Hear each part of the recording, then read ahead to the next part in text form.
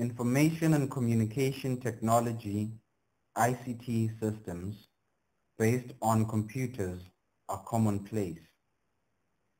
From the moment you wake, ICT affects you every day. In many cities, ICT systems control the power supply. Computers also print your electricity and telephone bills and many others. The milk you use at breakfast comes in a package marked with a barcode. The pattern of bars represents the identification number for the contents of the package.